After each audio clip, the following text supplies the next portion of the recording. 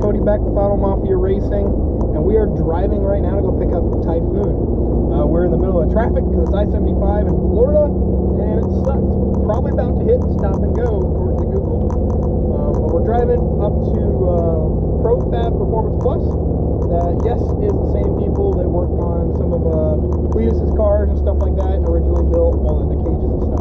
We had them check out the cage and do a couple things on Typhoon for us, purely because we're so busy doing customer cars, and we don't do a lot of chassis work when it comes to big power stuff and building cages and getting them certified. So we're leaving it to the experts. So they checked everything out. Everything's good to go. We got all of our new fiberglass doors and stuff installed, so we are absolutely stoked to go get it. And as I predicted, check it out. Yeah. Stop and go traffic with a trailer. How far is the drive all the way to Profab? 2 hours and about 40 minutes. We got about an hour and 39 minutes to go with traffic. So yeah, it's fun. But I'm super excited to see Typhoon again.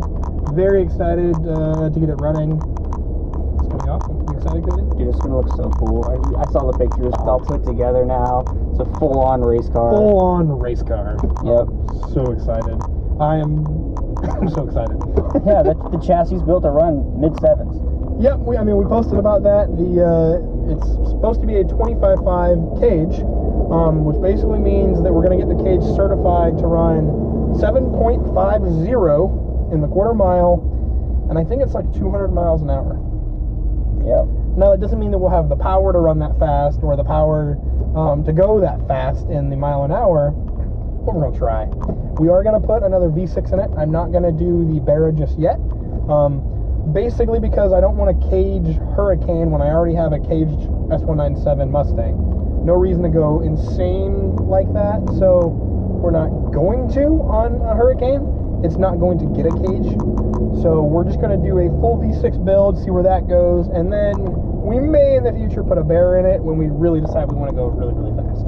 Right. Because NHRA says you can run without a cage until you're 11.5. So 11.5's NA is pretty quick.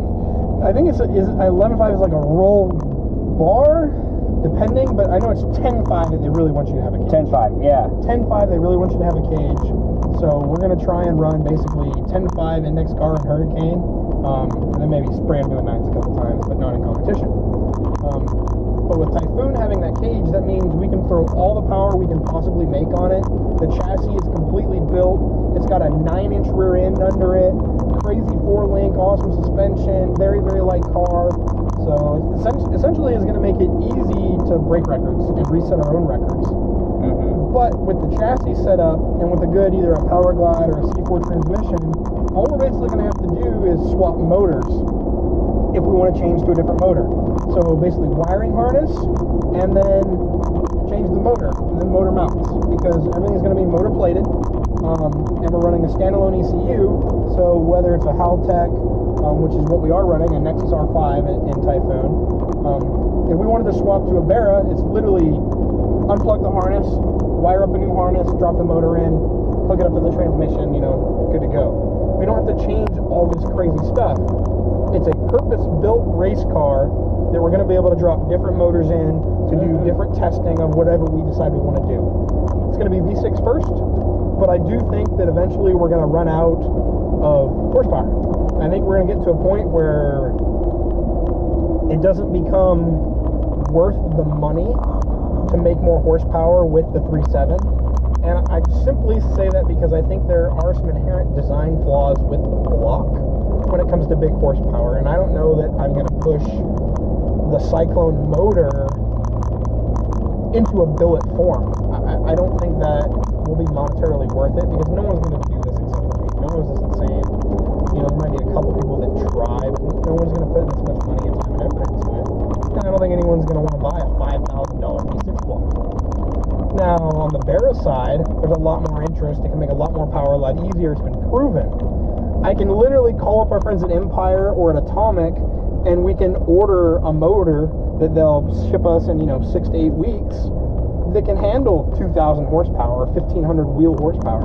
That just doesn't exist for the 3.7. The most power that's ever been made is about 1,200 horsepower, and it blew up like 2 runs later, not even running that much horsepower. It was only running like 700 or 800, I believe, when it blew up.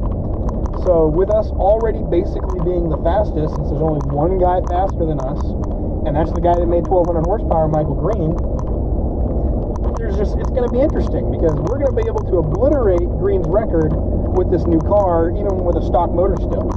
So we're going to set the records deeper. We're going to push the V6. We're going to go a sleeve block. We're going to do all that stuff.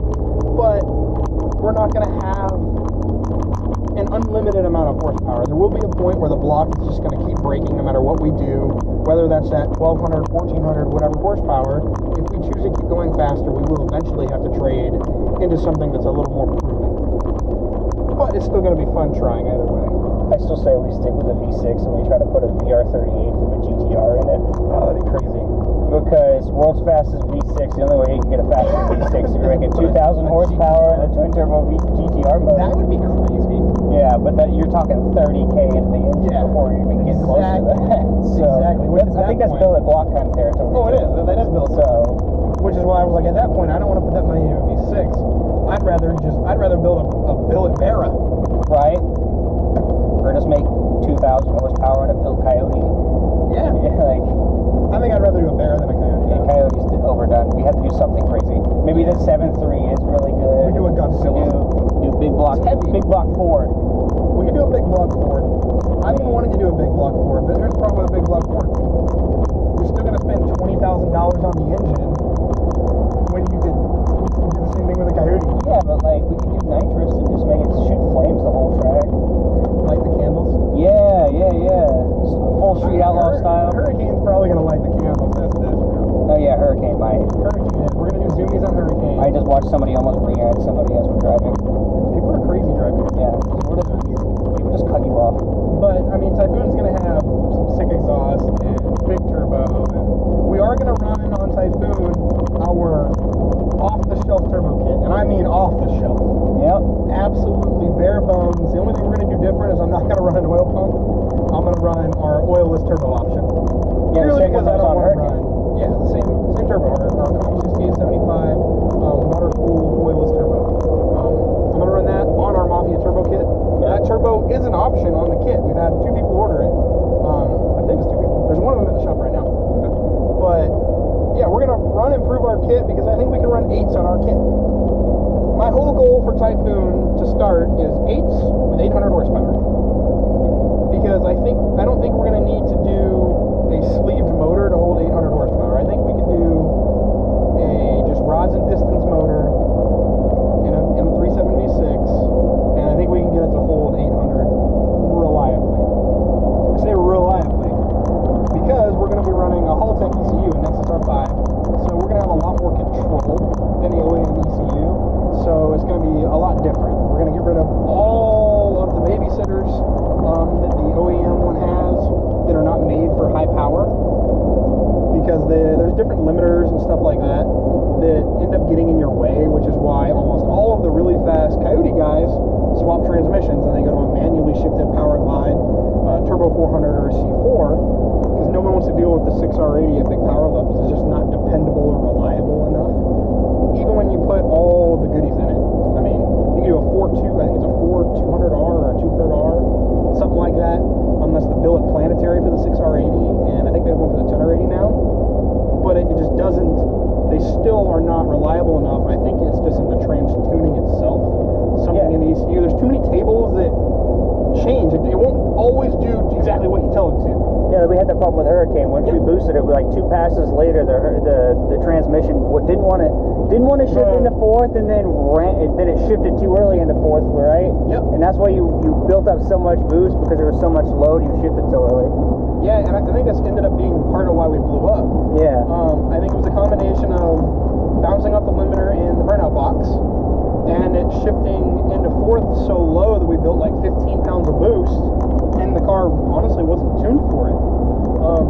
We basically, in a 3.7, they're a mass airflow car, and we were essentially maxing out the meter. So when you're maxing out the meter, you run out of what I'm going to call resolution. So basically, there's not enough tables up top to get the correct fueling for what we're trying to do. Now with the tech, we're not going to have that issue. We can run 150 pounds of boost, it'll still do it, it won't care. Our air fuel ratios will look better. The timing will be more consistent. Everything's just going to be 100% better because we're not building the car to drive daily. It's a race car. So it will be built as a race car, tuned as a race car, and it will just flat out run.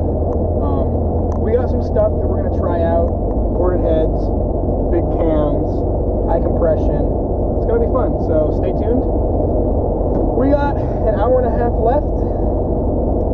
I've been freezing Cody out. You see, I'm in a t-shirt. He's in his Mafia hoodie. I'm from Florida. He's from Montana. Yep. So we're going to get there and get the car. We'll show you guys that there.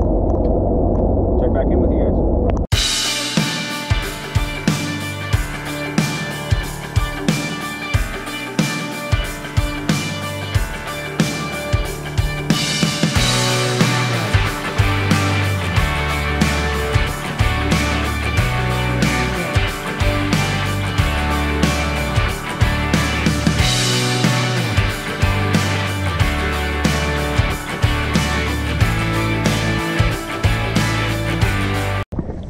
So sorry guys, we were a little excited and we ended up just seeing it by ourselves and putting it in the truck before we even grabbed the camera.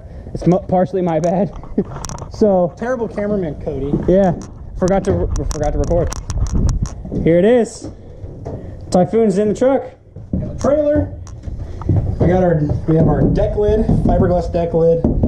Alexan smoked. I didn't even know it was smoked. Yeah, we couldn't tell because it was covered in plastic sitting in the shop. Yeah. This is awesome. Yeah, smoked Lexan rear. The fiberglass doors. This is how you lock it. So it doesn't. So the window doesn't come out going 200 miles an hour. Yep. Got shown from the front too. Yeah. I also think this is cool. This is how you open it. This lever here. There's no actual lever. Now here's what everybody wants to see: the carbon fiber one-piece front end. Damn. No problem at all.